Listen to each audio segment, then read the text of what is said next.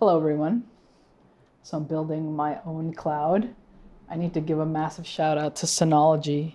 They sent over a lot of stuff. And I get these offers a lot, but usually it's from like companies that want to send me their like sit stand desks or their chairs and stuff like that. It's just stuff that I feel like is such a waste of your attention, of my time. But Synology, if you're not familiar, with like the self-hosted world and NAS and things like that, they're a big name in that space. So then I took a look at their catalog and I was like, all right, would you send me this, and this? And they were like, sure. And I was like, cool. So this is a DS923 Plus. You can see it here. At the moment, I have two 4 terabyte gigs in there, which they also sent over. Shout out Synology once again. And then I have for cache two 800 solid state drives. Those go on the bottom.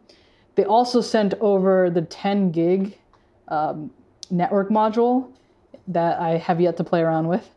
And yeah, so again, this is like my own mini cloud right here. So yeah, that's the hardware that they sent over. So I spent yesterday just setting up my basics firewall, make sure I have the proper SSH access, lock everything down. I actually have the firewall settings UI thingy open here. It's pretty easy to work with, and I haven't done infrastructure stuff like this, like classic infrastructure stuff like this in years, and it was so fun to like dive into it again. You can see I have that like deny all rule at the bottom, which pretty much is everything except the other things that I've listed above. I have to lock down this 8,000, 9,000 port further. I was just playing around with that to make sure I can have Portainer. Portainer is a little package that it's awesome. It lets you manage all things container deployed onto your Synology. And I think it's way better than the default container manager that Synology comes with. And then I have a couple other things that lock down access to my Synology pretty much to my subnet level. I think, yeah. I'm going to revisit these today now because I was a little rough at the beginning. I was like, oh, how much should I lock this down? Like, what do I actually need? And now then I kind of got, it's like riding a bike, like kind of remember. I'm like, oh, okay, now I understand what I need to. So I'll probably lock it down even further. I also spent time configuring external access yesterday. So I just have a DDNS server now, and I don't need to log in via IP. I could just use that domain name there as well.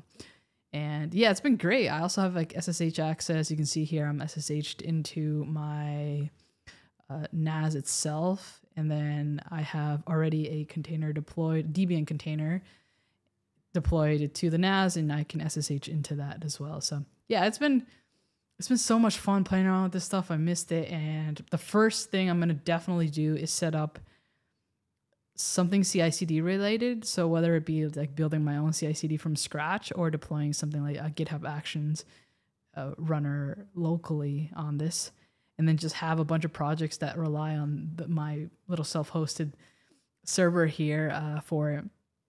But I obviously want to do the classic things like media servers and that kind of stuff. But yeah, this shout out Synology. This is just the beginning. I have like so many ideas. I wanted to kind of get this like first setup video out going. It was also surprisingly so easy to set up. Like I love how they have made just like the self-hosted space for us enthusiasts really accessible in terms of like you kind of pick and choose what you need, and you know you can buy it. Obviously, it's not like the cheapest stuff out there. Like I'm sure you could get a Raspberry Pi and learn just as much, but definitely a level higher than a Raspberry Pi would be this kind of stuff. But I just had so much fun just manually piecing stuff together. That's the thing about the cloud. Like it's all abstracted. It's all clicks and code and stuff like that, which is great. But also you kind of just miss putting stuff together. Make sure to like, sub, and everything. And if you're interested in this kind of journey that I'm going on, stay tuned. So yeah, I'll see y'all in the next video.